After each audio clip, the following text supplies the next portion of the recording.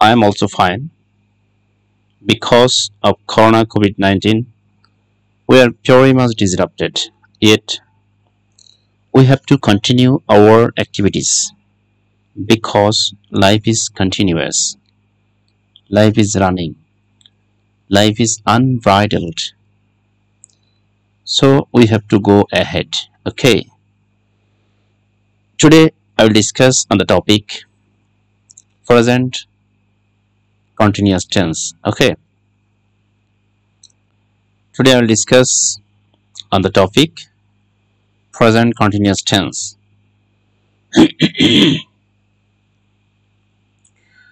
First of all, let's see some examples.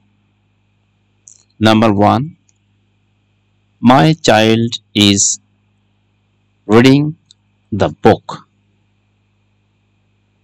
Next one, the book is read by my child.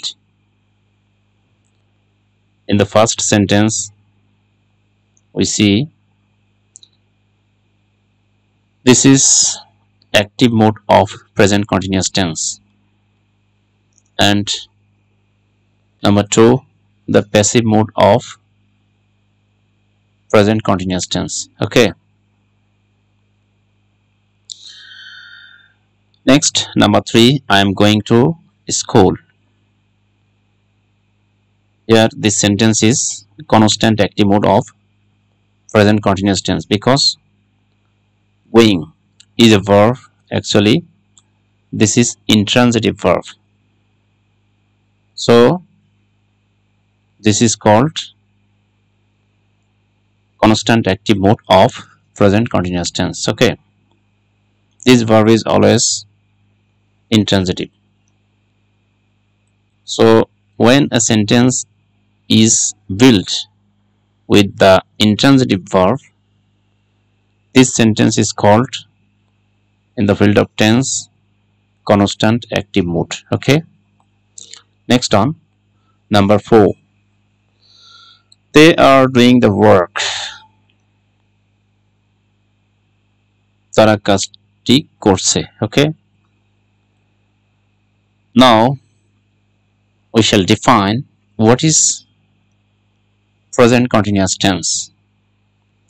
Definition: if it means any work that is going on at present, it is called present continuous tense. In Bengali, বর্তমানে কোনো কাজ চলছে এরূপ বোঝালে তাকে present continuous tense বলে। যে কাজটি চলমান সেটাই হলো প্রেজেন্ট কন্টিনিউয়াস টেন্স। যেমন এখন আমি কথা বলছি, এটা চলমান অবস্থায় আছে, সুতরাং এটি present continuous tense. Okay. Now we shall observe the structures. We have two structures here, active mode and passive mode. First of all, active structure. Number 1, subject plus am is or একটি subject অনুসারে বসে, ing form of the main verb plus object plus extension if any. if any শব্দের অর্থ যদি থাকে। যদি কি থাকে? যদি অবজেক্ট থাকে তাহলে অবজেক্ট বসবে, এক্সটেনশন যদি থাকে তাহলে বসবে, যদি না থাকে তাহলে বসবে না। ওকে, এর জন্য শেষে আমি if any কথাটা লিখেছি। if any শব্দের অর্থ যদি থাকে। এবার দেখব প্যাসিভ মোড। প্যাসিভ মোডে সর্বপ্রথম বলবে passive subject. What is passive subject? Actually যে সাবজেক্টটি সেন্টেন্সে সক্রিয় হয়ে কার্য সম্পাদন না করে, বরং অন্য কোনো ব্যক্তি কর্তৃক বা কারো কর্তৃক তাকে দিয়ে কোনো কাজ করানো হয়ে থাকে, এরূপ বোঝালে তখন সেটা হলো প্যাসিভ সাবজেক্ট। এখানে প্যাসিভ সাবজেক্ট প্যাসিভ মোডে কখনো সক্রিয় হয়ে কাজ করবে না, বরং অন্য কর্তৃক বা অন্যের দ্বারা পরিচালিত হয়ে সে কোনো কাজ করবে বা তাকে দ্বারা কোনো কাজ করিয়ে নেওয়া হবে। ওকে, এরপর সাবজেক্টের পরে সাবজেক্ট অনুসারে am, am being, is being and are being। ওকে, এর যে কোনো একটি সাবজেক্ট অনুসারে বসবে, একটি সাবজেক্ট অনুসারে বসে। ওকে, next past participle form of the main verb। মজার বিষয় হলো এটা প্রেজেন্ট কন্টিনিউয়াস টেন্স, কিন্তু প্যাসিভ মুডে পাস্ট পার্টিসিপল ফর্ম বসবে তার অর্থ এটা পাস্ট টেন্স হয়ে যায় না, বরং একটা সূত্রের পাস্ট পার্টিসিপল ফর্ম, এজন্য এটা আমাদেরকে ব্যবহার করতে হচ্ছে। ওকে, এরপরে নির্দিষ্ট প্রিপোজিশন যোগে সাবজেক্টের object form plus extension if any. নির্দিষ্ট প্রিপোজিশন কেন বললাম? কারণ প্যাসিভ করার সময়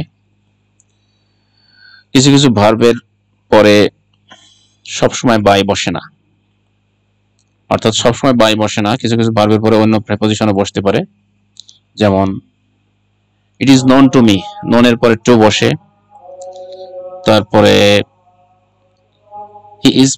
she is pleased with me, এরকম ভাবে নির্দিষ্ট প্রিপোজিশন যোগে সাবজেক্টের অবজেক্ট ফর্ম বসবে। ওকে,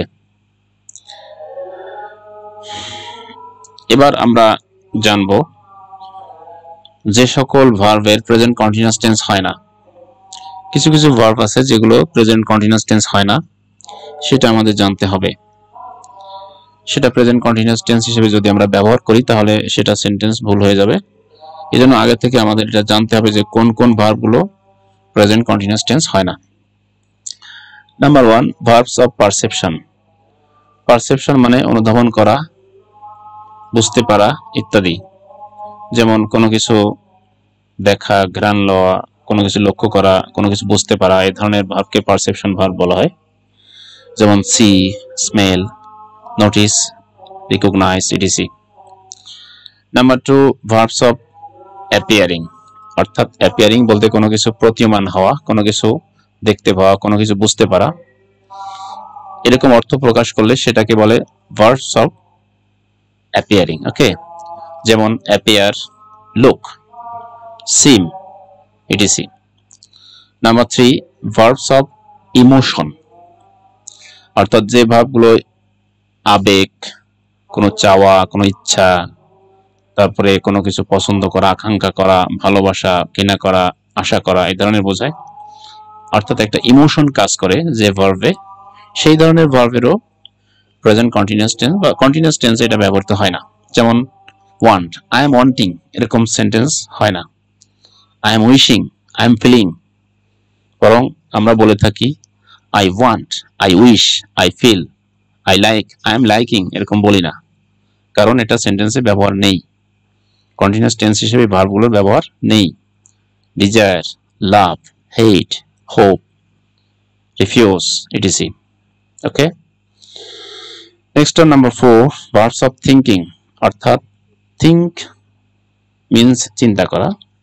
যে সকল ভার্বগুলোতে মানুষ চিন্তা করে, অনুমান করে, বিশ্বাস করে, তারপরে রাজি হয়, বিবেচনা, ট্রাস্ট, বিশ্বাস, এই ধরনের বোঝায়, স্মরণ করা ইত্যাদি, এই ধরনের ভার্বকে থিঙ্কিং ভার্ব বলে।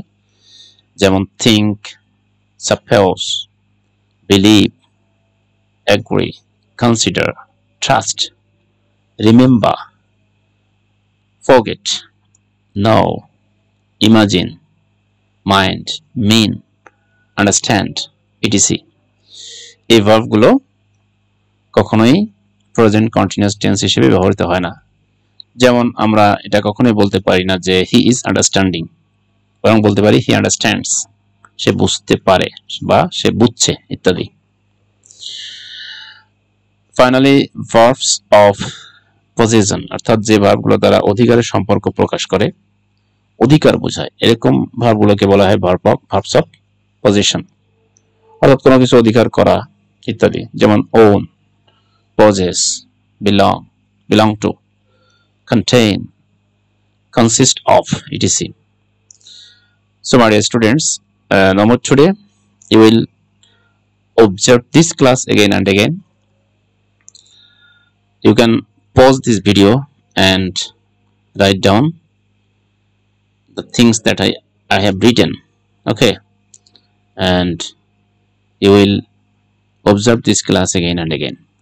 So thank you very much. Now today, see you again. Okay.